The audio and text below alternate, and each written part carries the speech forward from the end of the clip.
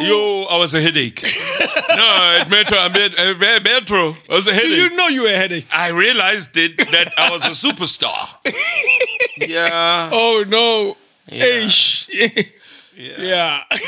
And I cried in front of her. Oh, no. She was like, I'm sorry, because she knew what was written in that letter. Yes, of course, before she handed it to you. Yeah. I can only imagine. I'm sorry, man.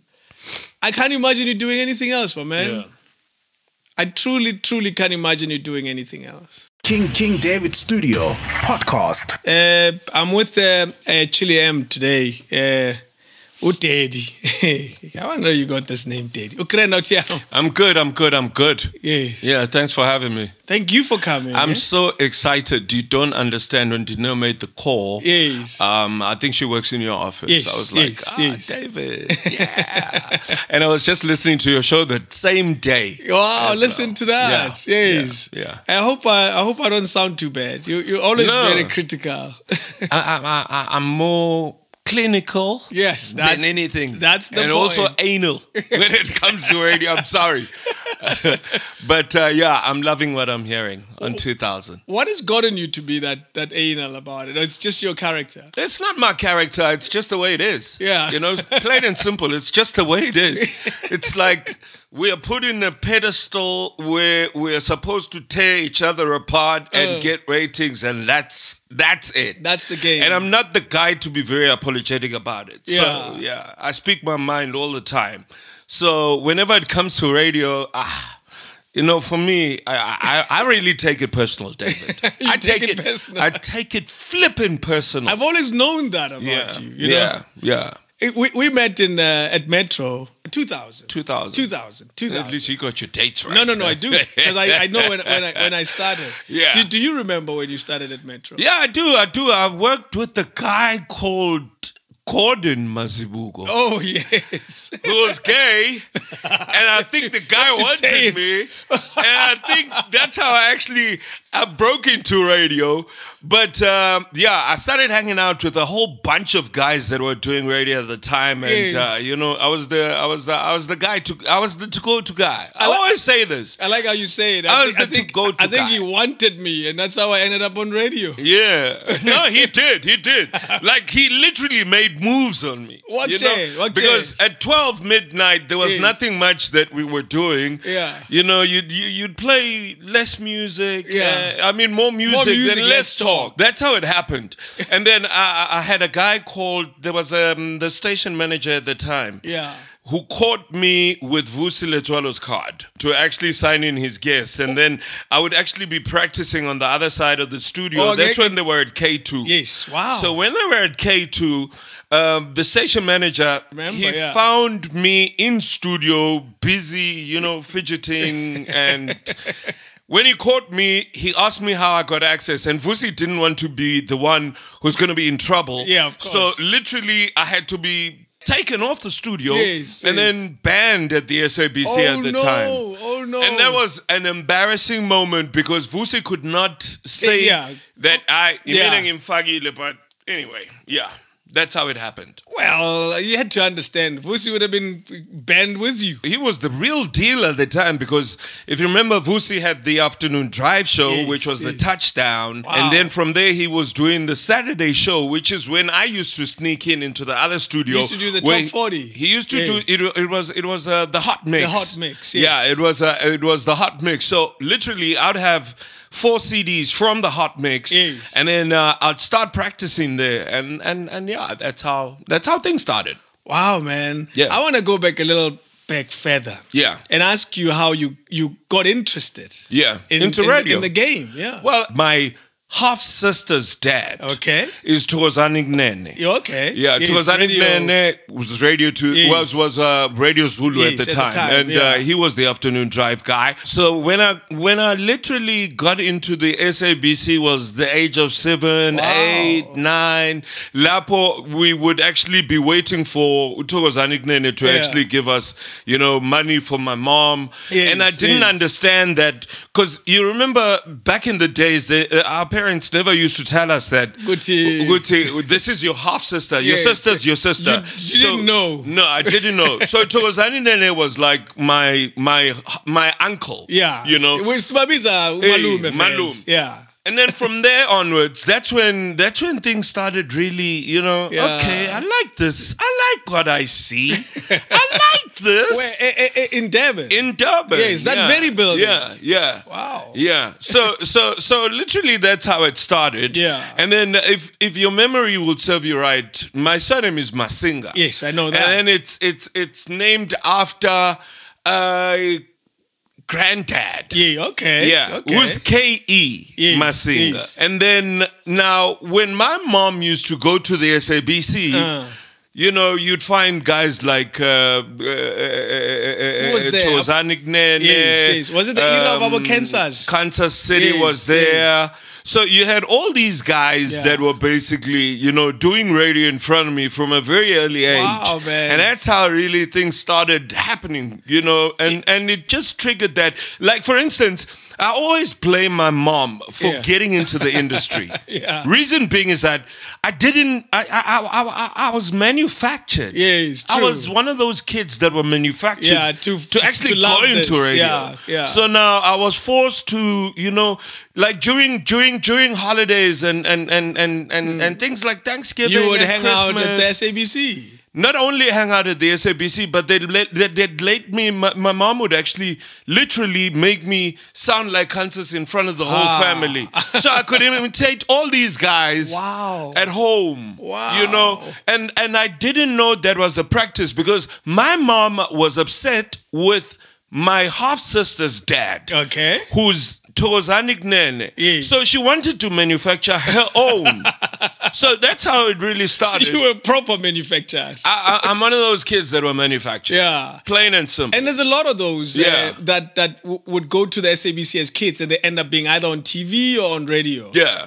I know with KG Moeket's daughter. Absolutely. Yes, because I used to see her when she was very young, walking in and out of the building, and she ended up on TV. And she used to come over to P4 when we were at P4 with KG. Imagine, well. so she was exposed to it. She was exposed to it, and it was just the path. You know, so whenever the path is really created, you tend to follow the path. That's it, yeah. So, I was those kids that were actually manufactured to actually being radio jocks. I wouldn't have known. Yeah. Like, did you have anything else that mattered to you, interest-wise? I was not the smartest in the class. Yes. Were you the naughtiest? Not at all. You were just the one nobody even knows in the class. Like, my education is so bad that I went to a school where there was just too much pressure for me because I had a bursary, and then from there onwards I could not keep up with the kids. Yeah. For instance, other kids' parents would be driving Mercs and stuff like that. Yes. I had to walk from Bedford View to Eastgate with my luggage because I was a weekly boarder. Yes. You know, I'd be the last kid in the gate school, because the principal would be like, "Are you fine?" Yeah, we have to lock. No, I'm waiting for my mom. I'm waiting for my mom. She's gonna come pick me up. Next. Up until the last car drives off, and then from there I walk. Oh, hell. Clearly there was pressure even then. You were conscious of the social pressure even as a young kid. So it was too much. I mean, I grew up in Hillbrow. Yeah. You know, at the flats. So my mom was working in a hospital. She's a nursing sister. Yes. And so it was just too much pressure, you know, being surrounded by rich kids. Like I remember when I was in matric, Bongani Fasi was at the same school. Wow. He was doing like grade 2. You know, that's amazing. And Dales was there. Yes. So I'm talking about rich kids, like kids that could afford the education. But now this was my high school. How did you get to get that bursary? I got the bursary because I was at Jeppy Boys. So I used to do rowing, and then from there, at Jeppy Boys, I was spotted because I was good at rowing. And then from there onwards, in.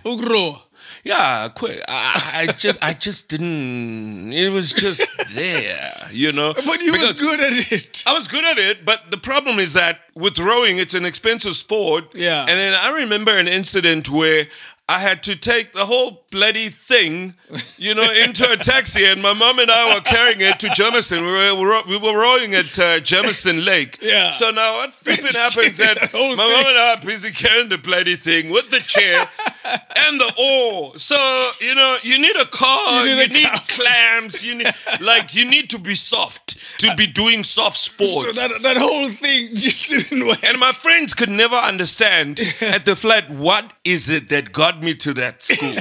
So I had to explain. Now, I get to the taxi. Yeah. The guy's like, the taxi driver's asking me, like, so where the fuck are we going to put this bloody boat?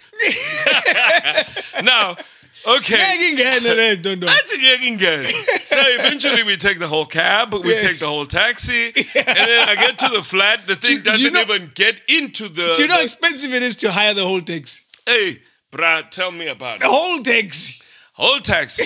So now I get to the flat because I want to take this thing so my friends can see what it is that I really do for, and what really got me to the school. Yeah. And then the thing doesn't even go to the 15th floor because the lift is too small. Steps. No, it doesn't even go past the steps. So I'm leaving it with the securities. We used to say in Hospital Street at a flat called Dudley Heights. Jeez. So I had to leave it at reception. And then the securities are like, and then... But the nice thing is that I used to now invite all my friends to come and see. This is the ish. This game. Yeah, well, that's a story of my life. Wow, man. Do you sometimes look back at the rowing and say, man, maybe, but doesn't matter? You probably would have been one of the first black South African, the first black story. You know what? A great question, because I've never questioned myself. Maybe I would have been a better person if I did that because of the discipline that comes with it. Yeah. And it's more of a team effort sport. That's it, yeah. And there's much discipline rather than the entertainment industry, So I still will get back to what I said earlier, that I still blame my mom. For manufacturing, a DJ. Oh, I wish I just didn't. Have you told her that you blame her? She knows. Oh, she knows. She knows. She knows. What is her? My mom suffers from dementia. Oh. Which is very unfortunate right now because I live in Vosloorus and I have to take care of her. Yes. She doesn't know what is going on. Oh no. She forgets my name. Oh no. So, the blame game thing has totally shifted. My life is more focused on her, and my family. Very basic lifestyle. Yes. Nothing too spectacular. Fancy. Yeah. No, that's me. That's it, yeah? I must tell you, though, something that always stands out with you, and because I checked out a few of the interviews you've done. Yeah. Your memory is sharp, dude. No, of course. Are you aware of that? Yeah, no. I've got a very good memory. I've got a photographical memory, which is different to being intelligent. Well, that's true. Yeah. I'm not intelligent. You could have used it as scale. I've got more of a photographical because this scale, that's all you need. You are creme, you pass. Yeah, well, if you say so yourself. That's education in South Africa. No, but I do. I'm very aware of my space. I've got like a peripheral mentality when it comes to things. I see things around me and I snapshot, and then from there onwards, I'm able to relate that into content. Yeah, which is where I specialize in. Chilli M got a name because of Nando's. Yeah. Yeah. I used to do a show at Nando's Heatwave Radio in Savoy. Nando's was also based in the Bertram's area. Nando's, office at some point. It was in Savoy. The head office was in Savoy. The first Nando's was in Rosettenville. Ah, okay. Where there was a guy by the name of Brian Sachs, who was a founding entrepreneur and businessman. And Damon Beer, there's a guy also who created the first in-house radio station in the country, Damien. He was appointed to actually create an online radio station. So there were shows that were the staff show. I used to do the morning show, which was called the staff show. Yes, okay. Yeah, because during the morning, that's when they are cleaning. So you speak to the staff members, you're motivating them. And the next show, a guy who went to Highfeld used to do a show called the Rock-a-Doodle-Doo Show. Wow. I started roping in some of the guys that I've once worked with. Like, for instance, I worked with AK as well. Okay. He joined us at Nando's. Yeah, but they were still at YFM. Okay. So they would do, they will double down. Yes, so do both shows. Because they're the one nobody really hears. But it's shop, Yeah, and Mzizi Shembe as well. Also joined the afternoon drive. And then the whole Nando's thing and the whole Chilli M name started there. But I wasn't Chilli M then.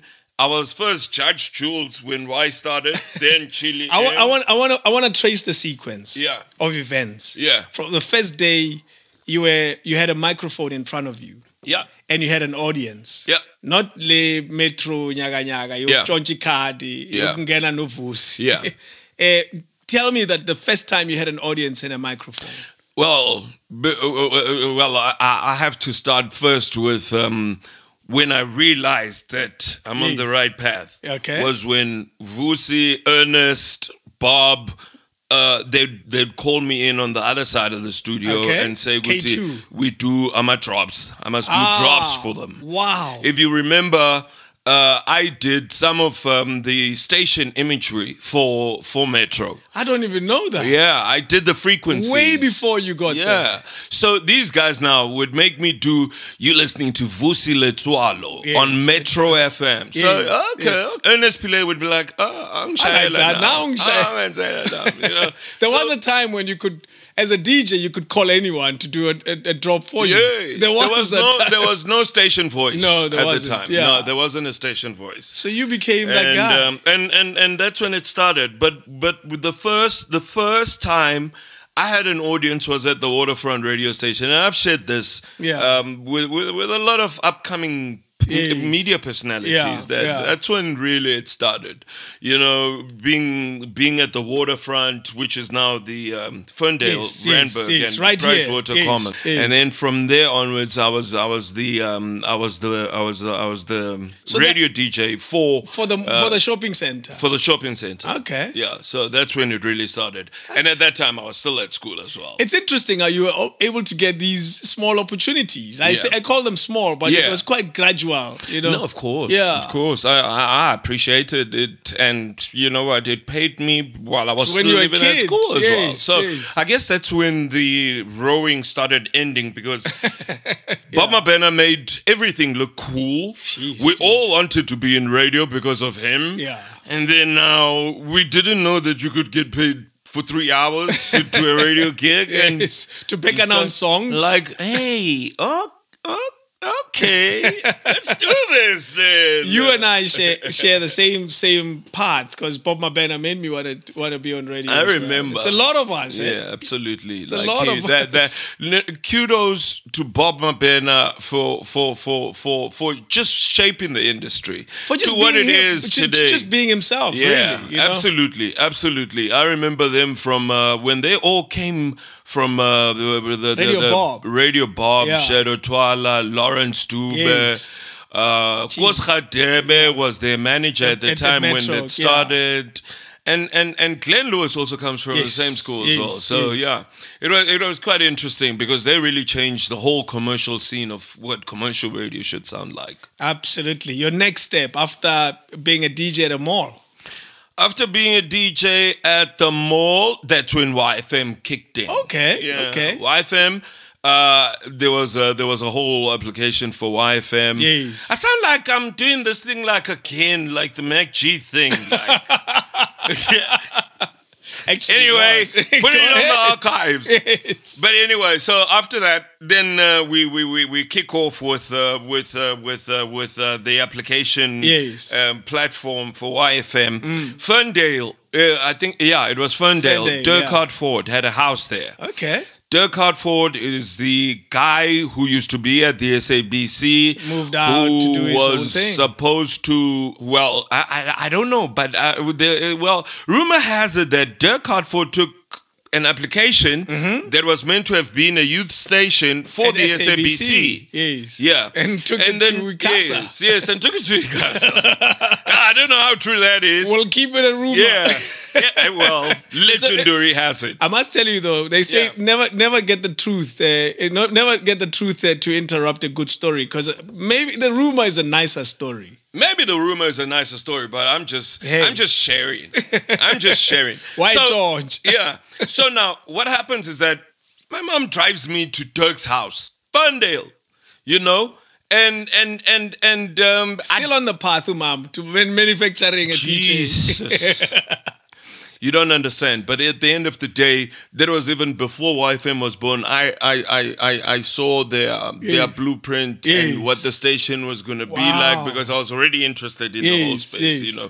So I knew there was going to be a youth license, station, a youth station, applying for frequency, which is 99.2. Then it was just a paper. It was just before even 9 months before even. Wow. You know.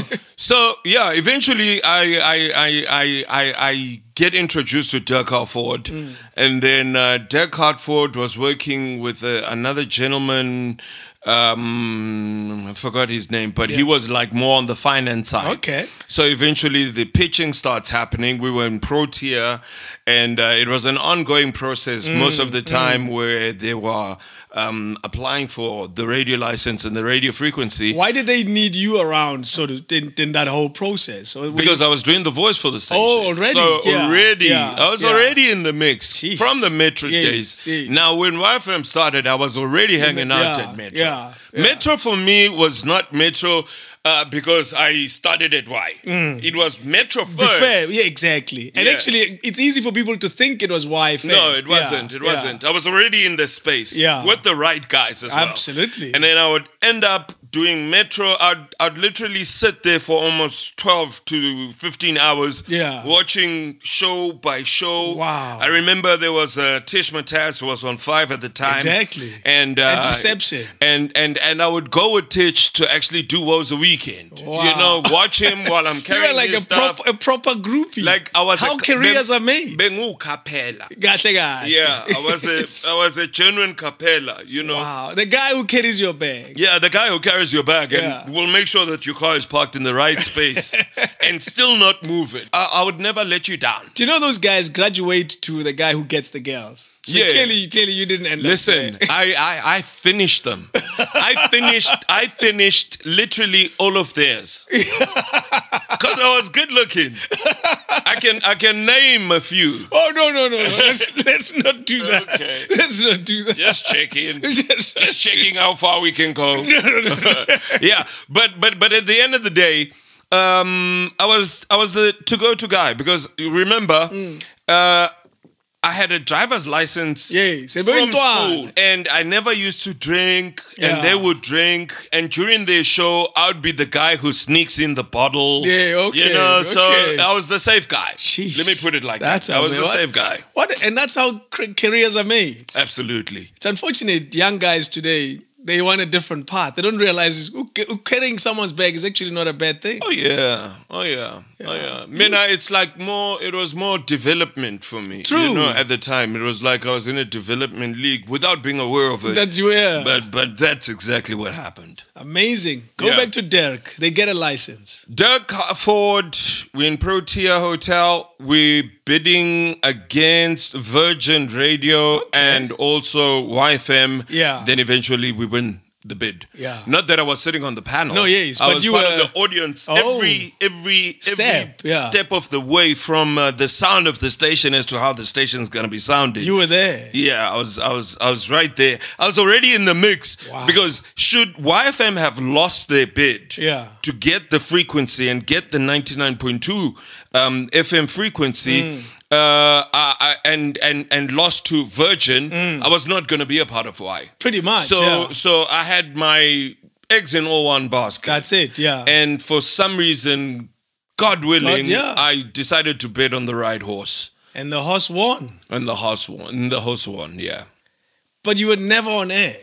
When Y started, I was on air. Saturdays and Sundays, 3 to 6. I did the Judgment Hours on YFM when YFM started. I started off on the first week on Saturday, and we were sitting every day in studio waiting for our shows to come.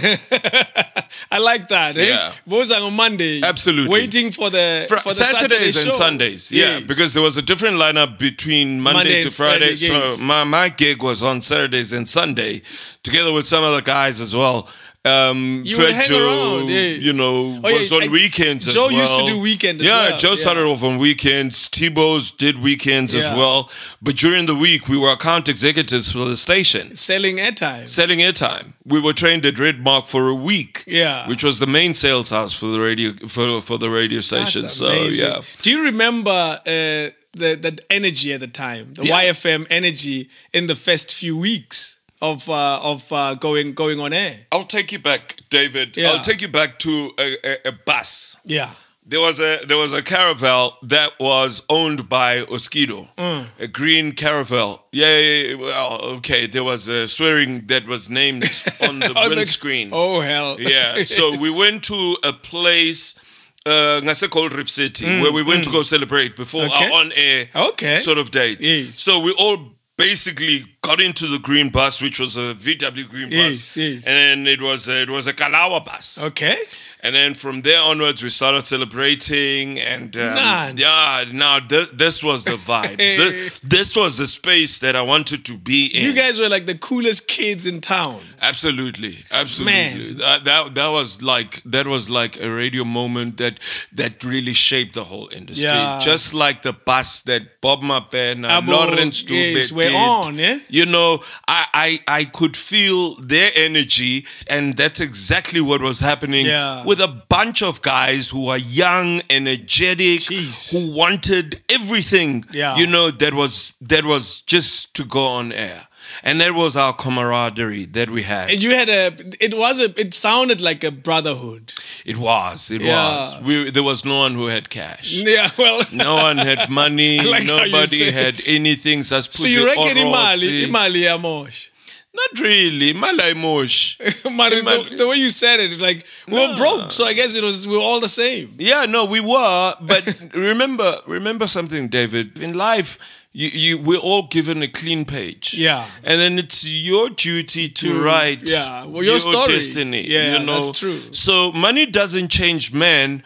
But it's like the decisions that we make when we grow, and the landscape and everything that influences you and your surroundings and people in your life will actually change. Yeah. I wanted to find out about the Y days, and how long were you there for? I was there for 3 months. That's why I said you were not on air. I was there for 3 months. Because I don't remember hearing you in the early Y. Yeah, no, I was there for 3 months, and then after that, I didn't rock up for my show. Nobody did, and nobody knew where I was. And Randall was like, "Okay, what happened?" I just quit. I didn't like doing weekend shows. Oh hell!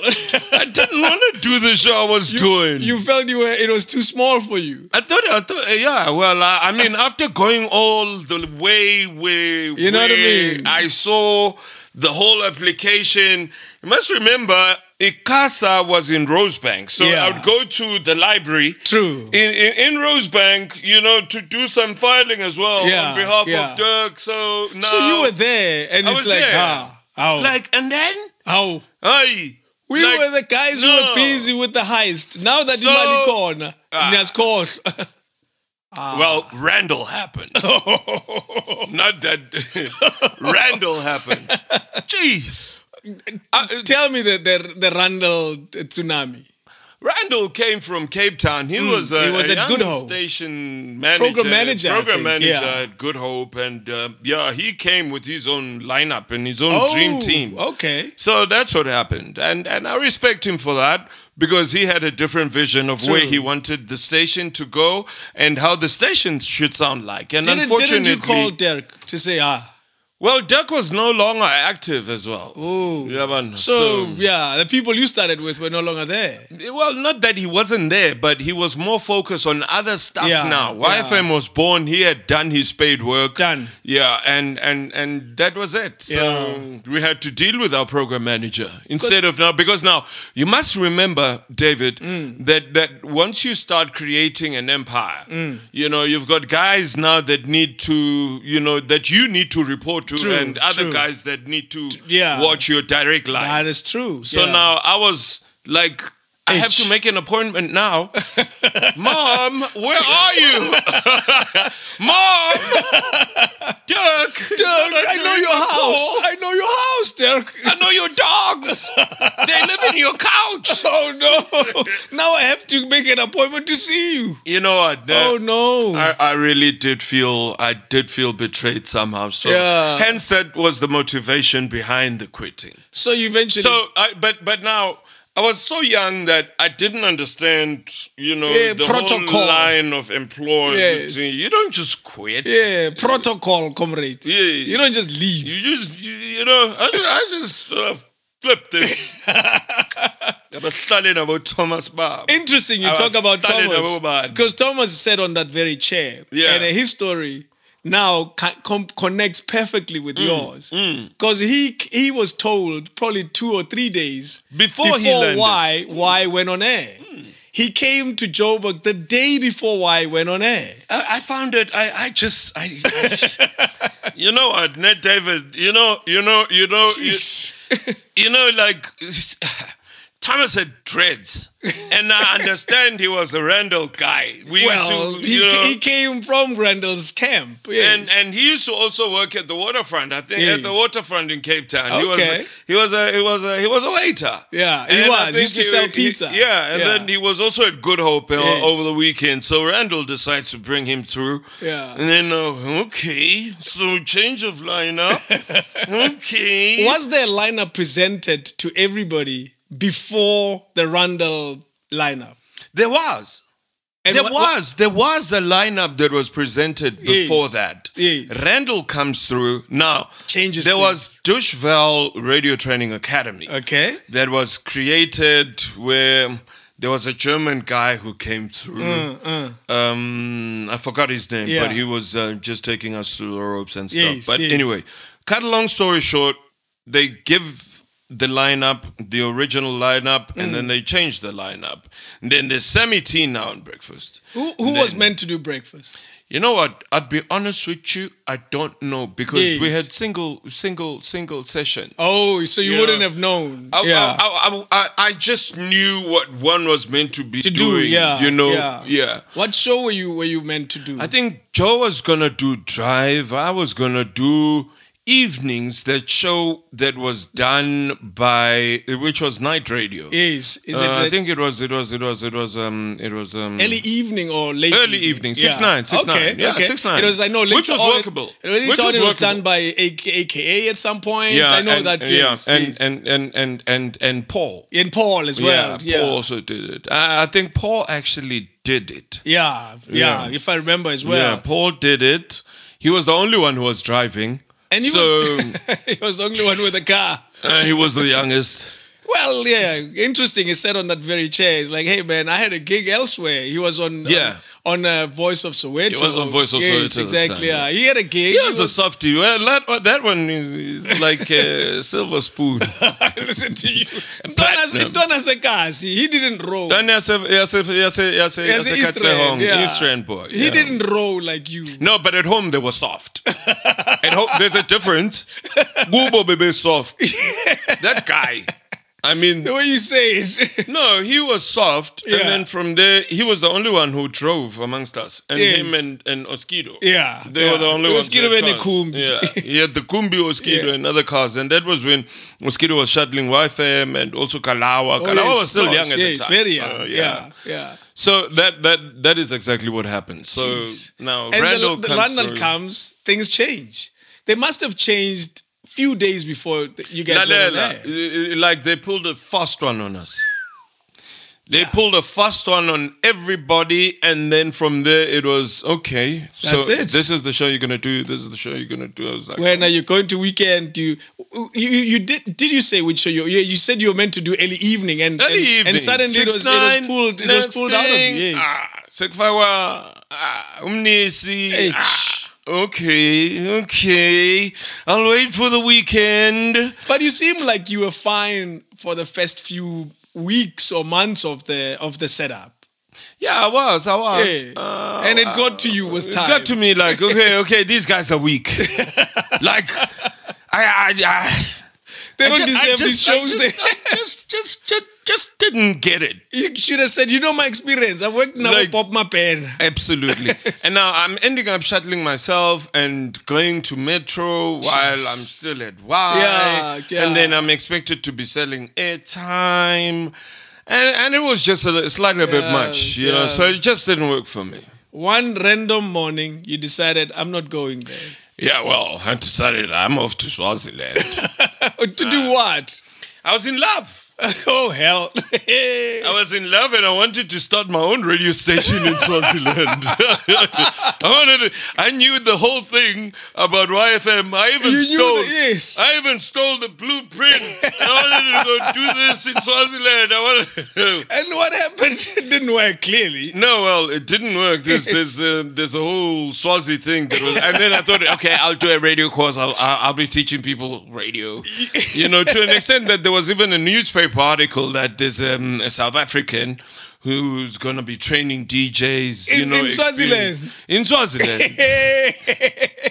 You are a pusher, my man. You were kicking doors. Listen, I was there when this thing started. I can start a radio station. That's what I was thinking. That's what I had in mind when I quit. I was like, you know what? And I had the mother of my boys was like, baby, she's Swazi. Yeah, so hence that was the motivation factor. What's it in your hub? You know what? The very same thing that you guys were doing here. Yes. Yeah. It's okay. And there's bureaucracy to deal with. And I took off. Not knowing what I have to deal with the king. Yeah. And processes. It wasn't that easy. So Then it decided dies. Yeah. Baby, it didn't work. Baby, it's not working. We're going back home. It's not working. Jeez, man. Well, I must tell you get 100 for trying. Yeah, well, I think I was overambitious more than anything. But you know what? If I would turn back anything, I would not change that landscape. Because that's true. It was just part of what really made you who you are, and you're a complete person with interesting experiences. Absolutely. Yeah. And then you come back home. Yeah. And then from there, now I need to deal with the fact that I'm not working. Yeah. Back in Vosloorus at my home. Yeah. And now you must keep in mind that people now remember you. Yeah, of course. YFM, and you're still in the calendar of YFM. Yeah, when YFM started, like, okay, you break after 6 months, so it never worked. Yeah. So what happened? I end up having now to start. That's when the Nando's thing. Okay. happened. Oh, that's why. So Judge Jules gone. Judge Jules now is gone. With the judgment hours with YFM, I resurface again at Nando's, which is Nando's Heatwave Radio. Even then, I'm still the first guy who's in line when it comes to the with the whole plan of the station. Again, number one. You see the blueprint again. This is where I'm going. So. Yeah, I join the team. Do you remember who else was there? You said you brought some of the guys. Lenny Chokos, who's now on CNN. Yeah. Rocco Doodle Doo show was done by Paul Rotherham, which was 9 to 12. 12 to 3, AK. Yeah. Who else was there? We had another gentleman who's now part of KFM. Okay. Yeah, I just forgot his name, but he was very young at the time. But anyway, that was the lineup now. It wasn't a 24-hour station, so we would actually cut off working hours at 6 to 6, and then from there it goes on automation. We would play just normal Portuguese music, actually, because of the Nando's Peri whole thing. Yeah. So, that was the lineup, and then I end up being there. And then from there, I get the call to come join Metro. Do you remember that call? Yeah, I do. What happened? Vividly. Who had you? Who remembered?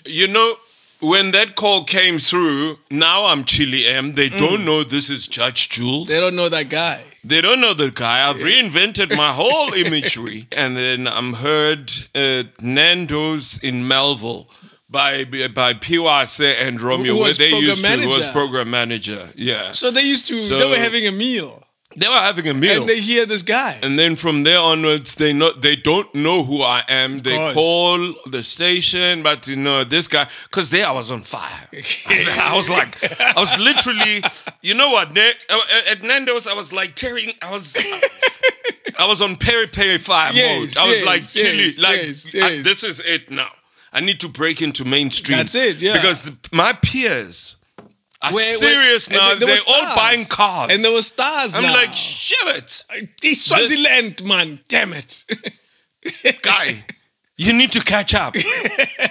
Now, everything I'm doing, and I can see that, you know what? Okay, it's fine. Yeah. Baby steps. Again, you've made a mistake, Vugani. Okay. Now, yes. Do best here. I see it. I was snooping myself day in, day out. I was my worst critic. Yeah. I was listening to my projections. I was listening to my promos. Everything I was doing, I was like, you know what? I would put myself, and then I'd put anyone around any station, and you'd say, and then I'm like, gone. Bucket list crossed.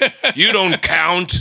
You count. Yes, maybe I'll beat you. Yes. Okay, let me just train harder. Yeah. That's how hungry I was. Wow. So every link really mattered to such an effect that I remember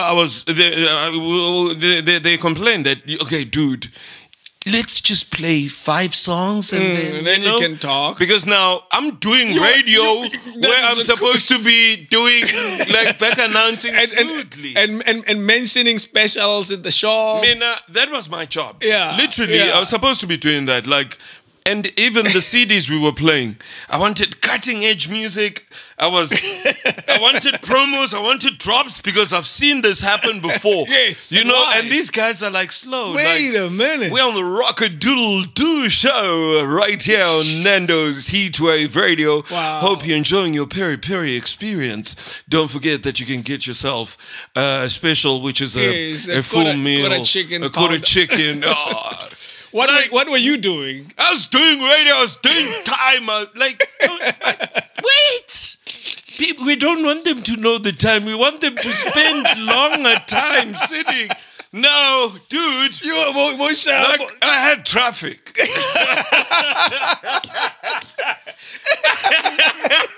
I've done this before. You had traffic. I had traffic. I was like, no, this is how radio must be done. And you're putting me... And remember now, I was on the morning show. Yeah, of course. There's no people. But at least... I'm doing the staff show. Talking to people that I must be encouraging that, hey... Work hard. And then... Focus. And then speak to the MD of Nando's who's going to tell them the message of the day. Yes. Peaceful radio. Yes. I'm on traffic. I'm on breakfast. It's not even breakfast. You were doing breakfast. I was doing breakfast. And this is not even breakfast that I'm doing. I'm doing a staff flipping show, speaking to people that are ready to open their grills. Yes, you know what I mean? Like, dude. Yes, they're scrubbing the floor. Okay, we hear you. It's 7 minutes after 7. Now, the interesting thing is that on the last hour is when the stores start opening. Yes. That's when I crank even more. And I guess that's how I got because that's when the doors open.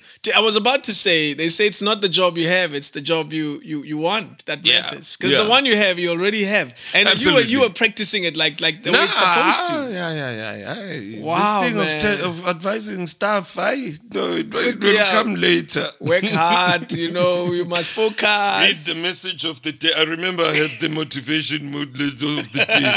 I was like, okay, guys, these are the true Nandokas. Like, for instance, what is a true Nandokas? Yeah. A true Nandokas, it's passion, courage, integrity. Yes, those are the 5 pillars of a true Nandokas. Like, you ask anyone where you go to, like, for instance, Nando's, like, you get the head of house, who's called a patrao. Okay. So the patrao is the head of house. Yeah. So the patrao is store manager. Store manager, Yes, we call him patrao.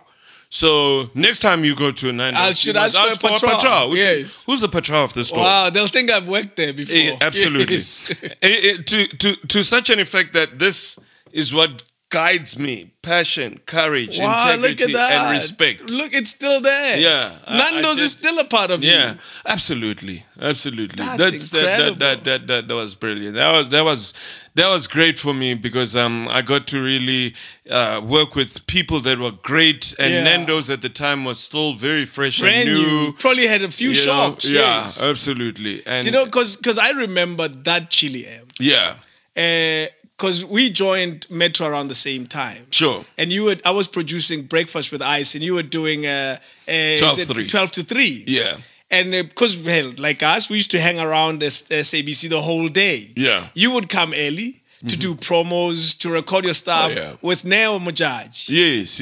Mujaj, exactly. That's how you used to call him. And that became his name, Mujaj. Yeah. If you remember very well, David, it was very much different camps when it came to Metro. Yes, of course. You know, you and your team. Yes, and another team. We were very much on this thing of like, hey, how's it? You know, okay, Segwile team, you know, the studio time has been booked for this For these guys, But there was a bit of separation. You were the breakfast. We were the breakfast day. But I must admit, though, we didn't think we were special. Just for the record. You lied. No, dude, we were worried about the next show. We're not worried about what other people think. Ice was on fire. Yes. And I got very close with Ice with when he was dating one of the SABC One continuity presenters. Yes.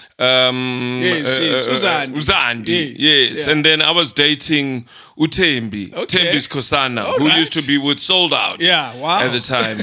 So we used to go to the same parties. You know, so I started being that guy. Like, okay, it's cool guys that are dating cool chicks. I'm looking at the YFM guys like this. Look at them. Look, hey, I'm back. I remember that Chilli M. Yeah. That came with the same Nando's energy that brought it to Metro. I remember the guy that used to spend hours making sure that his liners were right, making sure that his promos were right. I remember Uneo saying, geez, we work hard, but he was having fun. He was having the time of his life. Absolutely. Because no one has ever pushed him that hard. Yeah. And you were that guy. And it was just one of those shows that it's really hard to forget, man. I take my craft very seriously. Yeah. You know, I take my craft very seriously. To in fact that, you know what, when other DJs are sleeping, I'm snooping. And I'm listening to them. I'm listening to competition. I'm listening to all station. I'm listening to all formats. Wow. That is how personal I really took my craft, and I still take. And you never stopped. I still do. You know, and well, that was Metro. That's how Metro started. That's how that was 12 to 3. Doing what did you call the show? I forgot what it was called. It was the Chilli M show. The Chilli M show, of course. Yeah, it was the Chilli M show. Yes. No, I just wanted to personalize it and put in a stamp of authority, and I just wanted people to remember the name, and I wanted competition to know who's who in the zoo. And that was it. Yeah. I must tell you though, it wasn't luck because you had put in a lot of hours into what you got eventually. Yeah. That the call to come and work for Metro must have been a huge moment. You know what? I somehow, I'm glad you asked that question. I did expect something that call. To happen. Yeah, okay. You know, sometimes you need to dream about certain things. You need to want them. Yeah. You know, you need to draw that energy. You need to open that whole network. You need to open your antennas. True. To anything, just anyone who's listening out there. Hear me out. You know. So that's how It happened. So there was a clear expectation because it was either I definitely knew I was not going to go back to IFM at the time. It was done, dusted, moshi. None of the guys at Metro at YFM want me. They speak about me behind my back. I hear stories that are thrown in the corridors about me, what a delinquent I am. Hell. Well, now I must focus on Metro. Yeah. That was just you must have, and you already gave that indication that you were gloating a little bit when you were on a bigger platform. Yeah, well, because I was the first one to actually break into mainstream. Yes. Now, these guys were still stuck in Bertram's. I like the way you say they were stuck there. Yeah, I was already swiping the cards at the SABC. Much bigger salary at the SABC. I could not. You know. I remember one thing. The biggest achievement. Was when I went downstairs at the SABC to collect my card. Yes, you know where it is, where they take your photo. I was like, is this yellow card? Wow. Me? Wow. Like, forget about the contract. The yellow card is my face. That's me right there. That's funny. Yeah. Do I have the yellow card, buddy? I'm sure you do. I'm sure I modify you. But you've been there for a long time. Can I just say this? It doesn't work anymore. Are you serious? We don't use it anymore. Now we use our finger. There's the yellow card. There's the card. And look at you. That was a younger you. Actually, this was your first card. That's the picture that's used at the SABC. They never change it. Wow. So even if you lose that card, they will just. I remember this guy. Picture. I remember that guy too. That's rather interesting. Well, this is the yellow card that she was talking about. Like it was like. Forget about the 8th floor and the contracts. Like, I want to go downstairs. Yeah, I want and go get the yellow card. I remember I would go and just swipe. Yeah, just tap and swipe. And then go to the canteen. Okay, it works. Forget about the contract and stuff like that. That's amazing. Nah, don't mind. Because you were once kicked out of the building because you didn't have a yellow card. The yellow card was like the biggest. It was like the Holy Grail. Wow. Do you know that guys who've used the yellow card to get chicks? Yeah. I'm sure. Yeah, they would say, I'm a photographer or I'm a camera guy. I used to go to gigs and just produce the card. And then they will let you in. VIP. VIP. Well, it doesn't work anymore. Yeah. I've never used it like that, but I know there are guys who I worked with when I was at sales. When you were very... I was a softie. You know what? You clean, yeah, David. That's why. When are you consistent? And that was my problem. I applaud you for that. Consistency. You know. Sometimes we tend to want to push the envelope and push the goalpost to the edge to see how far. Like we're getting. When are you that you are? Like your steps. It's a boring life, my man. It's not a boring life because if you look at it, it's like educational. You start at primary, you go to high school, slowly, then tertiary, you graduate, you get married, you get a job. You're living a very consistent life. Yeah, and thanks for that. I think stories like yours are way more interesting. You have a Swaziland story. I could never create that. Yeah, well, I can take your story and use it for myself and pretend it's mine, but it's not. You see, I think it's a far more interesting life to talk about Swaziland like that. No. I've really lived a life and a half, David. You did, eh? Yeah, I did. And there's always, I like how you phrased it, that why. And they had all sorts of stories. Yeah, because even at Metro, there were all sorts of stories. There were a lot of stories. I was a headache. No, at Metro, I was a headache. Do you know you were a headache? I realized that I was a superstar. Oh. Now, how long did that take? How long did that take for you to realize you were a superstar? Like 6 months after the ratings started. The numbers are going up. Numbers are trickling and they're coming in. Who did you take the show from? Kenny Mason? Yeah, from Kenny Mason. Yes. And Kenny had done a fantastic job as well. Mafuta James was amazing. Yeah. And I took over from him. Yeah. And then from there onwards, I just grew numbers, diary on diary, year on year. Yeah. The numbers. I was that guy, Mina, that, you know what, ne? I would let my talent speak for itself, and then from there I'd still put in more effort in training and train and train and train. You were but Cristiano Ronaldo. when I play hard and I play dirty. Ooh. Now there was a problem. Now I started seeing myself like I get bored. We're in Cape Town or we're in PE. Then I want to be in a penthouse. And then I start upgrading. That story is true. I thought that story was a lie. I can't believe it. We get to Durban, Elangeni Hotel. The whole staff is sleeping in a one single bedroom. I'm like, I want to upgrade. Manager, let me. What's happening there at the top? I want that. The guy's like, oh no, that's the penthouse. So, if the SABC is paying, how much different must I add on to get that to be there? I said, well, you'll have to add 1,500. Okay, I want that. Is that it? I want it. I remember once Glenn came into my suite at the Elangeni Hotel, and then he's like, Pele. And then when I invited him to see me and see him. The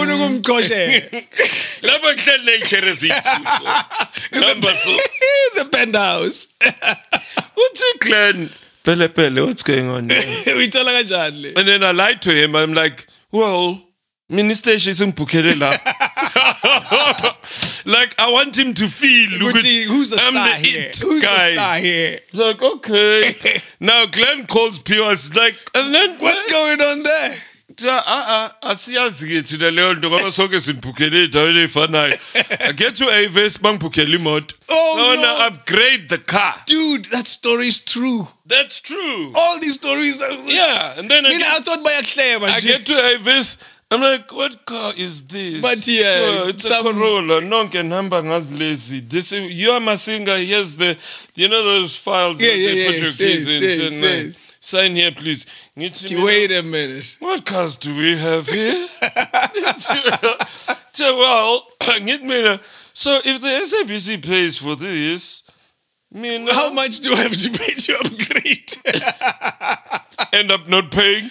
The SABC gets called. Oh no! Your guy took a Mac and then SABC Airways, the company that does the bookings, for flights and stuff like that, they did not want to see me. Because this was a recurring act now. So everything the SABC did on my behalf, you book more. me, a flight on SAA. I will get economy. First class. Mina ngithola ngihleli phambili oGlenn beyimumba kwi-economy. Athi uGlenn. Pele. Wenzakalani la? Get me at the station. Book me. And then, you know what? I was so cunning. Yeah. In such a way that I managed to swindle my way around. But now, you must pay for the things. Of course you have. So now I end up not paying for them. And this is all piling up. So now you're starting to become a headache for the corporation. Aye, Chilli. What happened here? Please, can you... It started soft. Like, please just sort it out. Okay, yes. Yeah. Okay, I got it. Yeah, sorry. And then there's another call that comes through. We have a gentleman here by the name of Chilli M who works for the SABC, who's upgraded his car. Yeah. So we are just wondering who's going to be settling the bill. Yo, jeez. Wow. And a call comes through. Chilli. Yes. What happened over the weekend with the car? Either angibuyisanga. There was a time where I was meant to fly back into Joburg. I take the car, and then I drive the car to Joburg. Yeah. Because I just enjoyed it for the weekend. You might as well. Like, okay, so I now try and swindle getting my flight funds. There's a ticket. So can you please refund me? I just never got it. Wow. I just never got it. And then the call would come. So Chilli, the car is not returned. What happened? Tell me, Atiam, were you aware, and I asked this and it's a dumb question, that you were just naughty? Were you conscious you know of this? what? Being stout. Yeah. Stout. It's childish, but that's what happens when you're a kid. But you were not that young. I was young. Well, mid-20s. 22, 23. I mean, that was at my peak. And now I just wanted the finer things. And they were here. I just wanted finer things. That's it, David. And they were all here. And at my disposal, and I see things are happening. I'm learning now the situation at the SABC that we don't pay for things. And then I start making orders at the hotel. I start ordering from the bar. Okay. You finish the booze in the fridge. If I press this button, number 9. Number 9, things come. I press 9, ne? Yeah, and then I can order and put it in the room. But yes. Okay. All right. Ladies. What do you want? Let's have a drink. Then it ends up being another call. Okay, I'm hungry. Can we get some food? One of the girls will be like, can we get some food? Yes. Press 9. Press 9. I'd be like, even on 9 in the bathroom, like. Sitting on the toilet, press 9. Room service, please. Sorry, sir, the restaurant is closed. Okay, so what do I do? Because I'm hungry now. I'm one of the guys from Metro. I'd wait a bit. Oh, okay. Lapo, I don't wake up for breakfast. No. I don't wake up for breakfast. You're late for breakfast. The whole team is downstairs. I know. We used to be downstairs having breakfast, normal lives. I just walk in at that time. I walk in when everyone is going to breakfast. The chilly one. So now, these are the journalists, first time they interviewed me. So they did pick up on the story? Yeah, no, our fellow colleagues, they will always hear about it, and spread it. And, well, it's malicious as well, because, But it happens. Yeah, it happened. Yeah. Now, there was a journalist who once asked me, who said to me, what is the first thing you do in the morning? Yeah. I was like, I go home. Yeah. The first thing I do in the morning. I go home from somewhere. Like, I'm from somewhere. And now, in the morning, I must go home. And that's the life you were living. That's the life I was living. And I was telling the absolute truth. And they thought it was a joke. I was like, you know what? The first thing I do in the morning, I won't lie to you and say, I go to gym, I do this, I do that. First thing I do in the morning, I go home. Wow, Chilli. What a life. Your experience with Metro and the call to say we are tired of you. Yeah, it came. It came. After, was it how many years? They gave you 2 seasons, yeah. Yeah, I had 2 years. I had 2 years there. And then, did you anticipate this call? You know what? After Unokmosha so much as a person with you. Anytime. Yeah, well, you know what? I never saw it coming, I'll be honest. Really? I never saw it coming. With all that? I never saw it coming. Because the numbers were great, the listeners were happy. Absolutely, but people didn't know. But the media and everything I was doing out of the studio was catching up. Jeez. I was on the headlines, I was on newspapers every week in, week out. I'd be like, your lunch guy. Chilli's done this now. So that's when, I was perceived as the bad boy. Yeah. So, yeah. And then it wasn't good stories at all. Not at all. It was just bad story after bad story, and my contract was terminated because I brought the station's name into disrepute. And yeah, Did they wait for the contract to No, they end? didn't. They cut it short. They cut it short, and then from there, but at least they had the decency for me to say goodbye. Oh, they didn't just say you're no longer coming back. No. I was given a week to do my bye-byes, and I did. I had to wrap up the show. Pick up my bags, the whole team was dismantled. Jeez, a lot of people lost a great opportunity. Yes. Because who were you with at the time? I had Bonsai. Oh, yes. Some other chick called Bonsai, who's an actress. Yeah. I had Mojaj, who continued working for the station and then joined Highveld. I had some guy, my man, who used to be called my man, who used to stay in Yeovil. Yeah. He used to sound like a Nigerian guy. And Bonsai used to sound like a little kid. Yes. And then it was me. All of that. And so and there was also a friend of mine who became the voice for Big Brother, Leslie, and who else was there? Yeah, those are the guys, so yeah. Do you look at that moment with a measure of regret, or you say, hell, man, I was a kid and that's that? You know what? Now I've grown. Yeah. David. I can't. But was there a moment where you thought, damn it? No. I thought because of you know what, ne? What I thought, I was like, I was gonna bounce back. Oh yes. You know, I've always had that. Yes. Okay. Swazi happened, you bounce back. This is gonna happen again. So it was a pattern, and this pattern now started, manifesting itself in my head. That it's another gig. I'll get another one. And then guess what happens on the last week? I get a letter from 5FM. Anthony Duke, who's like, to me, one of the greatest program managers I've ever sat down with. He was my mentor for years. Yeah. So I respect Anthony Duke, sends a letter from 5. One of the ladies who's still at the SABC today, I think she's on the 8th floor, who used to be a PA or something at Metro. Probably his age. His age. Yeah. She's station manager for 2009. Hands me the letter. She hands me a letter that is on headline, on thing, on letterhead, letterhead on the 5FM thing. Okay. Right on the last 2 days, 5FM writes me a letter. Hey, what do they say? Do you want to come over? No. Please stop spreading the rumor that you are joining 5FM. Oh no. Was there a rumor like that? I think I must have created it. I created most of the stuff. I think I must have lied at like fuck Metro. So I'm going to 5.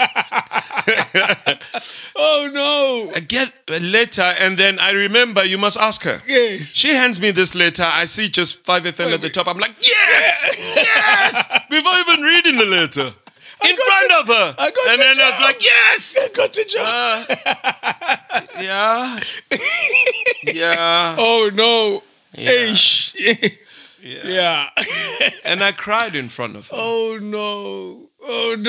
She was like, I'm sorry, because she knew what was written in that letter. Yes, of course, before she handed it to you. Yeah. Hey, not. What a life. Yeah. What a life. So, what a character. That was it. That was the end of your relationship with SABC at that time. Yeah. Because it came back again. Yeah, with Ukozi. Ukozi FM. Yeah. But what happened immediately after? Immediately after, I moved with my girlfriend in Durban. The Swazi girl? No. Oh, hell. She's pregnant. She's got my 2 kids. My firstborn, my secondborn are born. And lives at home now. I've been living this life. And then I moved to Durban with this girlfriend of mine, who's a Miss Durban. Jeez. And interesting Did the stardom of Metro get to your head, even with regards to Wabantwan? Yeah, it did, actually, because she was older than me. Ah, okay. She was older than me, so I started now experimenting with younger ones. Yeah, I thought, no, mama, lo. Plus, this one was Miss Durban. We did this, Miss Durban. Yeah. And from there, I move into her flat that is bought by her man. Yeah, oh boy, what a mess. And the guy that she was dating was the squad doctor. Jeez. So Bafana. People are going to Google this and ask, check at that time. Well, Google it. It's in the public domain. I'm not saying any names. Yes. But anyway, so I move into her townhouse in Musgrave in Durban. Unemployed. But I think the SABC gave me a salary for about 3 months. Okay. Yeah, so they gave me an allowance. Like, okay, we're freezing you. We're tired of you, but go. 3 months, find your feet, so basic bond. Yeah. So that's exactly what happened. Bad. Yeah, it wasn't bad. Yeah. So I'm still living the life in Durban. Yes. And partying still, acting like Something is coming up. Everyone that's, hey, manje Metro. Yes. Hey, manje Metro. But try like that. Don't worry. Zabona boy. And it's during the era, Yabo, what's that, Devon Rocks, all of that. Yes. So now I go apply for a job. First job. You knock on the door, and then I tell the guy, the station manager, that, hey, listen, I used to be at Metro. It was unfortunate that this happened. Which station was this? That? Was East Coast Radio. Okay. Yeah, they were still in Musgrave. Musgrave, yes. Yeah. So the station manager says, Chilli, yeah. I saw you where, so he's having these moments, which is like, okay. This is good. Yeah. I'm on air that same evening. Wow. On air that same evening. Okay.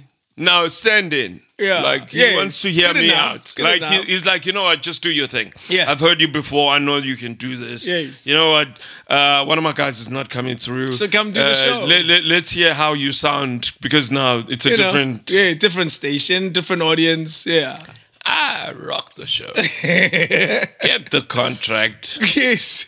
Wear the pants. Yes. Don't ask me how long I lasted. Chilli, come on. You're worse than Fat Joe, man. Like, literally. You're worse than Fat Joe. Literally. I don't even end up for more than 6 months. You out. Like, I'm out. Maru, what did you do there? Ow, Chilli. Yeah? I never rocked up for a couple of shows. I get a call like, hey, dude, what happened? Sorry, I was sleeping. Like, aish. You were just a naughty kid, man. It's not being naughty, it's being irresponsible. I was just plain irresponsible. You know, I'm not going to blame the kid in me, but it's just plain simple. If I look at my life today, as much as I don't regret anything I did, it was just plain and pure, simple stupidity, you know. Nothing else, eh? That was it. Wow, 6 months East Coast. 6 months. A lot of people probably don't even remember that time. Yeah, nobody that you ever did. worked for East Coast. No. And then what? And then I was getting calls like, hey, yes, we know you. You at Metro. You know, it's a different audience now, because I'm now reinventing myself. Pretty much again. Yes. You know, why like East Coast didn't sound like how East Coast sounds today. No, true. So it literally sounded more Highfeldish back in the days. Back in the days, because even Highfeld doesn't sound the way it used to. Exactly. Yes. So it was more of an older audience, and the few people that would. I guess that's what bored me. Like, it's not cool enough. Yeah. Like that's exactly how it felt. I think 2000 would have bored you. I think so. Yeah. You would have said, Yeah.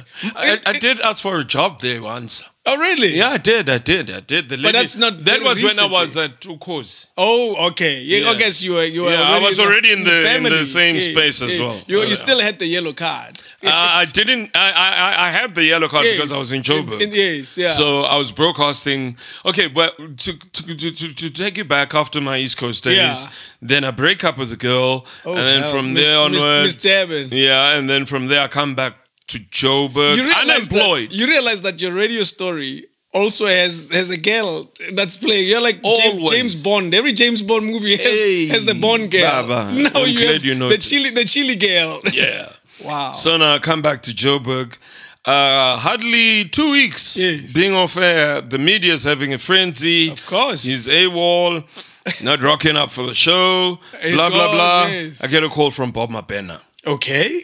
What was Bob doing at the time? At SABC? No. Bob was like managing Makana Holdings under his flagship of stations that he was mentoring and monitoring. Yeah. He was like a strategic director for P4 Radio before they changed. So he gives me a call, says, "Listen, dude, I need you to be, I need you to put your best foot forward. And just be responsible. Like, dude, I'm going to put in a flight for you. Yeah. I need you to come through to Durban, introduce you to the team. There's KG there, there's me. I remember that time. So, and then back to Durban.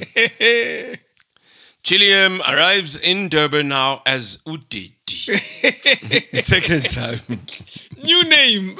I don't want the Chilli M name now. Anymore, New name, new personality. Absolutely. So I get to Durban. They book me a house in Musgrave on Essenwood Drive. Jeez. I'm staying there. And from there onwards, I'm doing the afternoon drive show. So, and then from there I call, and then Msizi loses his job at Y. Yes. And then I managed to tell KG to actually hire Msizi. Because KG was what, she was our programs manager. Yeah, she was our program manager. Msizi lands, it stays with me in Musgrave. Sonje, it was all nice and hunky-dory. Yeah. Were you calmer? A little calmer. And then I graduate to the morning show. So I've got Durban like on lockdown now. Jeez. Like I've got it down. I've got it down. Yeah, This is P4 Radio Durban. Standard. And I'm daddy. So going to studios, Nabotira, Sindos, creating tracks, life is good. Again. Life is, I knew this was going to happen. So I knew this was going to happen. I told you. Yes, I told you I'll be back. Who's in morning now? Yes. Who's in morning? Who's doing the morning show? Wow. Now, I get into, MCZ I think was doing evening show. Yes, he's always been a specialist. Yeah. Yes. And then, the unfortunate happened again. I find Mimi Casares, who's like the program manager, the music that he programs on my morning show bores me to death. I want to play my own I have to ask this because there are people who are wondering. Yeah. After how long? 2-3 years. Well, you lasted long. Yeah, well, when it was before they even changed to Kakasi FM. Yes. Yeah. You lasted quite a bit. Yeah, there. no, I did. And the music wasn't working. Mimi K basically was a club DJ. Yeah. Who was turned into a music manager by default. I remember Mimi K. Yeah, Mimi Casares. And then we just never clicked. I mean, look, my resume... It's quite long. Just go check. Do you a favor, bro. Check who I am and check who you are. You were having one of those moments. Do you know who I am? Hey, and I did. And the guy could not stand me. Wow. Complain after complain. He's not playing music from the playlist. He's playing his own stuff. Yes. P4 was an adult contemporary Absolutely, station. yes. Soul and R&B. I sang for mix and for number because in pitch zakho. They're your boys. Like, hello. And I was fortunate to work with KG, who respected me a lot. Yes. And she would allow me, to be space, me, Yeah. And Nami, I think I over-pushed the boundary. That's it. That's what you did. Yeah. I over-pushed it, and I stepped on toes, I would basically call Mimi K, because there were red doors in the offices, in our corridors. Yes. Yo, the guys from the red doors. Yo, the guys from... So he eventually heard that I was calling him a guy from the red doors. Yeah. And then he started really putting bad music on my show. No. And then they started locking out the system. So you can't influence the music. And then I would jump out of the studio and get, dude... What the hell's going on? You got me on automation and I want to go on live assist. Yes, exactly. I want to do my own thing. So now he's locked the system. Oh, hell. How do I do morning when... Yes, when you're locked. When... Don't tell and then me I take my issues with my colleagues on air. The worst thing you can ever do. Absolutely. I take it on air and then I throw my toys out of the court. I'm angry. And then from there I get called. My banner's no more there now. Yeah, he's left. And then there's a lady who... It's probably my banner was at the SABC at the time. Yeah. Jeez. They called me for a hearing. The lady who was our HR manager just said, we were sitting outside with her. Just before we got into the boardroom, she says to me, "No, don't." She's a typical Durban Indian lady. Yes, It was a name. She's like, don't worry. We got this thing. So I'm going to make sure you are fine. Just admit everything and say sorry. We'll handle it. Just admit everything and say you're sorry. And then I'm like, sorry. And then we spoke. Immediate dismissal. Wow. Because you admitted everything. I could not even say my goodbye. Nothing. Could not say my goodbye. And then I'm out of the door. Yeah. Back to Foslo at home. Again. Back to Foslo again. For the third, fourth, fifth time. Justice. Like, I know. Back home. I like how you have quite a calm appreciation for your journey. And you remember it. None of it is ambiguous. None of it is complicated to you. David, you must remember I'm an older me from that. That's I'm a true. Granddad now. Yes, wow. Listen to that. Yes. And I enjoy just basic things in life right now. Like things don't really... Like I look at my kids and I look at the journey and I'm like a living testament. True. There's nothing that they don't see. There's nothing that they don't Google. They're adults. They've got their kids. And it's a simple life. I live a very simple life. I live a very simple life. Hence, that's why when I got here, I told you I don't have gas. So please, can you just settle my Uber, please? No worries. You know what? Yeah. And thanks for that. But it's just the simple things in life that we learn to accept. To go to, okay, this has been the journey you have gone through. And live and be a testament of your journey. True. So people don't make the same mistakes. Yeah. Absolutely. You got a gig at Ukhozi. Yeah, and then after that, Zandile Tembe calls me to some fancy hotel. There was a break. Like a year break. Okay. Yeah, there was a year break. And it can't be easy, though, when you've been so high. Well, you know what? I was getting money from Samro royalties. Okay. So that's when the session thing started happening, you know. So I've got a couple of tracks that are keeping me idling. But it's bad, but not that bad. Yeah. You can live. Yeah. And it's Ekaya, no pressure. It's people I grew up with, people that don't judge me. That's it, yeah. And But I get a call from Zandile. She flies me back to Durban. And then we in the secret hotel because they didn't want us to have a meeting at the SABC. Yeah. And then it's a private session. They tell me, hey, these are our intentions. This is what we want to do with you. We've got this show for you. How's your Zulu? Yes. Can we go into studio tomorrow just to hear if your live reads are on point? Yes. We're gonna partner you with Rosa. Okay. And then let's just hear those links. Try and not speak too much English. Yeah. Sharp. Okay. I can do this. Okay. Yeah. It's radio. Like, this is secondary. This is like second nature to me. True, yes. And again, it probably goes back to when you first fell in love with radio. Absolutely. Yes. It was just going back. It just brought back those memories. Memories, yeah. My mom has never been this proud. Wow. Like, full circle. Like, imagine, I've worked for all the best stations. Yes. Now, this is the biggest thing that has ever happened in her life. That's amazing. That is like my son works for Ukhozi FM. That's the dream. That is what she only just wanted. And then after that, she went through dementia. Jeez. She does not know any radio stations of Ukhozi. The only thing she'll tell you, yeah.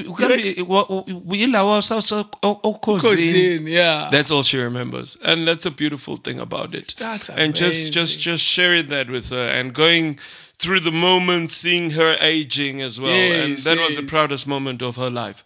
Working for Ukhozi, and then I ended up staying more than all the other radio stations. Yeah. I stayed at Ukhozi for 5 years. Doing 12 to 3, Nomroza. I was broadcasting from Joburg. A fun, exciting, high energy radio show. Absolutely. And then now there's the English that would always creep in. Oh boy. The king calls and starts complaining. Would say, you know. You know. So now I'm getting comfortable. I'm getting comfortable. I know my way around. I changed the station logan from Ukozolma Pigo Pigo to Kozolma Wing Wing. Why more, Shandon? And then I had a station manager. Because now the numbers are growing. Yes, of course. Yes, the numbers are growing. Yeah. And then when we go to a boss parade, it'd be like, you see, the thing is, I want you guys to first understand something. Yeah. We tried this with DJ Sbu. And it didn't work. It never worked. But you see, the way Chilli M, akhuluma ngakhona, sorry, udid. The way akhuluma ngakhona English, ngazuthi Zulu. Yeah. Like the other DJs are sitting in the boss parade like, what the fuck can you say, dude? English can't be Zulu. It's either English or it's Zulu. So the guy's like, no. Ngifuna ukuthi ukhuluma phela, you must understand. Yeah. Ukuthi Ukhozi listener now. Umuntu olalela Ukhozi ingane emotweni uma eyozidropa. Bakhuluma English. Le efana neka Chilli M. So they accommodated you. Okay. Now I'm cranking back in English. Wing. Of course, and then I had these kids that were all over, like these bunch of girls. Like I was like the Hugh Hefner of the station. I would say, Kozi FM, Oluma. But you wing. Oh no! Changing the whole station upside down and flipping it. Oh no! Kozi Oluma, Pigo. I didn't even know that because I did imaging.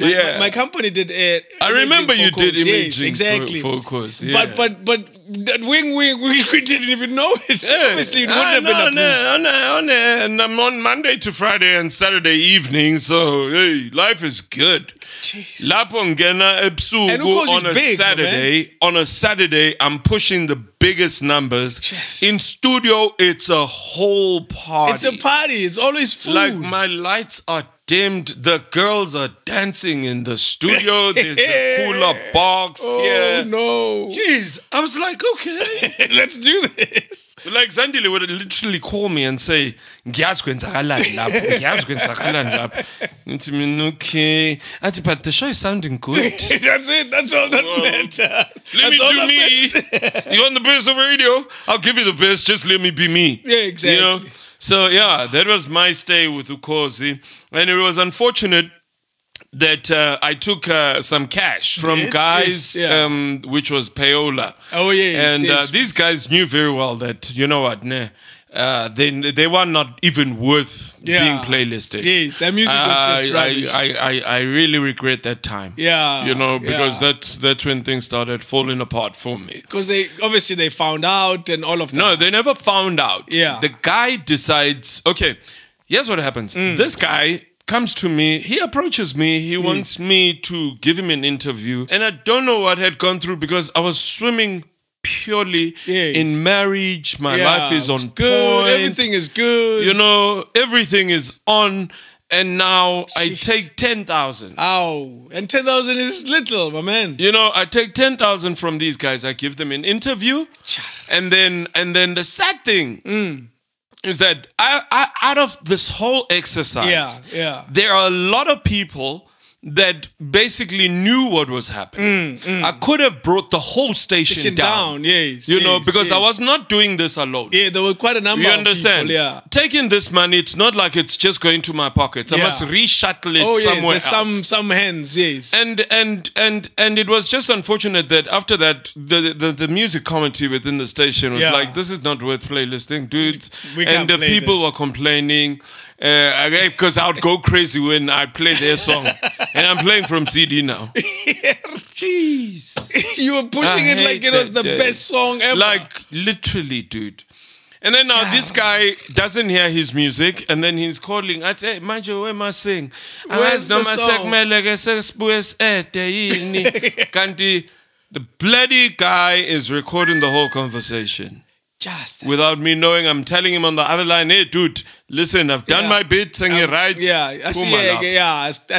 If you want to start this, go start it elsewhere. I get a call from the station manager in Durban. Hey, dude, come to Durban. Fly down now. Oh, shit. A tape was played. And you're listening to your voice. SABC. There's no way you're going to say no, it's not you. So I've seen someone say Zandile said to me, like, look, just, there's no way. It's you. So it's just unfortunate. So this guy was clearly upset and he went to the station to say... He went to the station. Yeah, I gave this guy money and he's not playing my music. But he also suffered the consequence because he got now de-playlisted. He could not enter the SABC because he was paying a DJ. So that is also fraudulent. Yeah. So now his music never even took off. His career never even took off. So I get to Durban. My contract is cancelled. To assign here, you know what? Yeah, sorry, man. There's nothing we can do. The nice thing was that... I can't believe there's a nice thing. No, the nice thing is that the people... that were also in there, which I won't mention. Yes. You know, I thought, good, let me take the bullet alone. Yeah. Why must other people? Because I was caught with my pants down directly, and these guys came to Joburg, where the envelope was handed in Joburg. Yeah. Now, manje mina sekumele ngiyocula at the corridors and SABC and say the press and all of these. And then I had to just admit, and I did admit to the media and to everyone. I was like, yes, I did. Yeah. I was caught, and I'm sorry. Can we move on? Well, contract gets cancelled. Damn, man. You have an amazing life, boss. Yeah, they cancelled it again. So, yeah, and after an amazing run, eh? Yeah, no, that was like, I was on super drive there. I was on super mode when David. You know, I was on, you know when they say a flight is on autopilot. I was on autopilot at the time. Yeah. Everything was just smooth. I was married. Energy living. You were living in Joburg, working for a big station. I was living in a golf estate with a wife who works for SAA, who's a director there. Wow. Like, why did I have to do that? Hey, not. Like a stupid little mistake like that would actually turn things around. What answer do you give yourself when you ask that question? Why did I do this? What comes to mind? You know, Papa, what is it? No, it's not Papa. It's a paper trail of things that have happened in your life that you've taken for granted, and karma also kicks in. That's it, yeah. You know, and it plays its funny self out in your life. God has got the power to show you who is God, and you can pull a quick one on everyone. Yeah, but there will come a time where where it's a no-go. Yeah. So God took everything away from me because I was on self-destruction mode. True. So when God behaves in that way, yes. and I'm sorry if you've got people that are atheists, no. but I happen to be very, very religious right now, and I'm more closer to myself, and I understand what the meaning of life is. God will take away something from you that because I could have died. Yes. I could have been dead based on the drug use, the alcohol abuse, everything, rehab after rehab. Yes. So I was on self-destruction mode. Yeah. So God said, you know what? I'm going to give you life. Yeah. Take everything away and I will give you life. Yeah. And today I thank God for that. Yeah. Because I'm more closer to myself. I understand myself. I understand my weaknesses, which are still there. You know, you're only human, but it's work in progress. Yeah, we all are. Yeah. It's work in progress. It's better if you know that you're work in progress. Because most of us are not even conscious of the fact that we are work in progress. Yeah. So now I get fired on Ukozi, and then I get a call from DJ Spoo. Yes. He wants me to join Massive Metro at Massive Media in Rosebank. And then I joined the station with Nick Regisford as well as at the helm of the station. And thank God for that, because it really changed my life and my perspective. But I started off as a super sub. Yes. And then from there I started doing the morning show. Okay. Yeah. And there I didn't get fired. Yes. I fired the station for once in my life. Wow. What happened there? I quit. You were not happy. No, like literally, like I'm a guy who's like, I need to be heard. I want people to catch it. I was tired of saying to people that so good munch, and I'm like, I can say metro without putting massive. Yes, like I'm at massive metro. I'm at massive metro.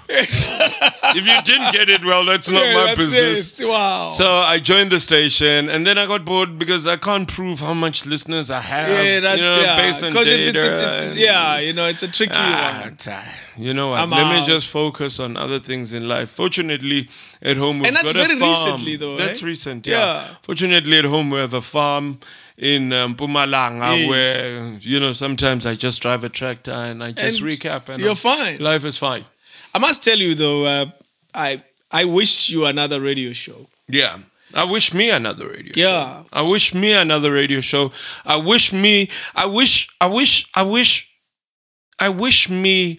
a different me when it comes to audience. True. You know, when they teach us radio, they say you must always respect your audience. They come first. You know, I sat down with Dineo the other day.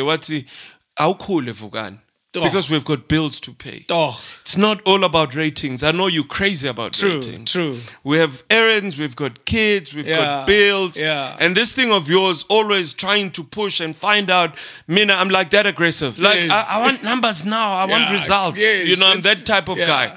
So I've just realized something. Wootsie, you know what? As much as it's numbers, it's not really about. You still have to have a job, and you still need a job. Yes, exactly. You know, and you need to be calm to keep your job. Absolutely. Yeah. And sober. True, you know, yes. And respect colleagues and respect life. And sometimes if you don't agree, you accept it and you move on. So that's what I wish myself now. Yeah. You know, the type of radio that I would be doing now is totally different to the radio. I wish me and I wish to God one day that God grants me that opportunity to change the things that I cannot change. And just to afford me that opportunity to actually, you know what, here's your last stint. True. Because I'm old now, David. You know, I miss this space. I can only imagine, man. I miss this space. I can only imagine. I'm sorry, man. No, that's cool. I really do miss this space. I can only imagine, Chilli, eh? Yeah.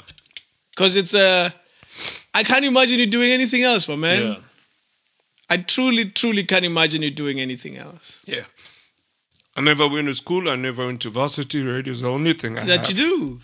I wish you a radio show, my man. Thank you, sir. And I wish you a radio show very, very soon. Thank you, sir. Because your passion and your love for it, I've seen Chilli. Chilli motivates all of us. When you work with Chilli, you feel like you're not doing enough. Yeah. And that's why I say I remember that Chilli M at Metro that would push Neo Mojaji, the producer, the engineer, to work 10 times harder.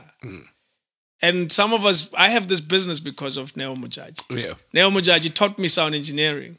Yeah. And that's why I say to you, I wish you... Thank you, sir. Thank you. Thank you, my leader. Yeah. You're an amazing man. Sharp.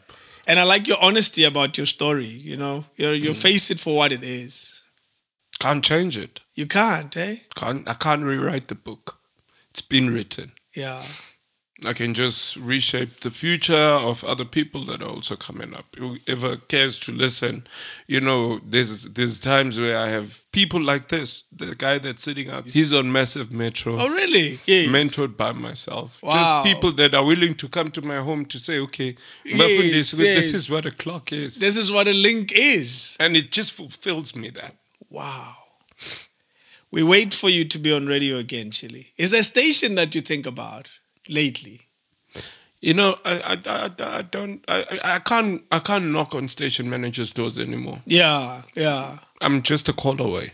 You know, that's true. I'm like, it's like that bad. Like even if I did call a station man, it'd be like, hey, for Chilli. Oh, hi, Chilli. It'll be a big deal for them. Oh, Chilli just called me, guys. Yeah, they would tell people about the call, I guess. I'd rather have someone who invites me into their space rather than me try and impose onto other people. I mean, I can even take a graveyard slot. True, yeah. You've proven to yourself that all you need is to step in.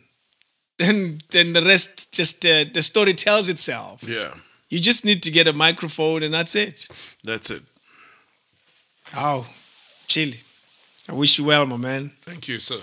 I think in my world, you're one of the greats. You're one of the most passionate. If anything, and I have to say this very honestly, and I'm not buying your face, you're the one guy who obsesses more about numbers than anybody I know.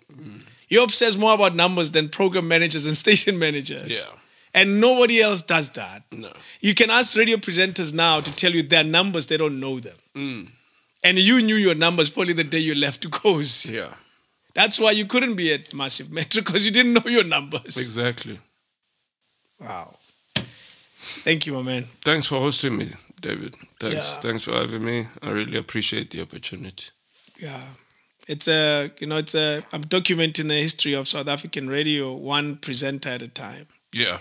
I couldn't have done this thing without featuring you. Thank you. Yeah, because I've seen your work and I've heard your work, and I'm glad you listen to my show. Yeah, no, I do. Yes. I do. I listen to everyone. You walked in and told me of a link I did a day or two before. Yeah. And that puts a smile on my face. Yeah. Or it makes me think, geez, I wonder what he thinks. I don't want to know. No, because you're an incredible critic. You're amazing, Dave, and your humbleness really it shows. You know, the space you're in, the people that are your support structure, and the families that you support, and families that you feed. We need to leave a mark. That's why you're where you are. Yeah. Thank you, sir.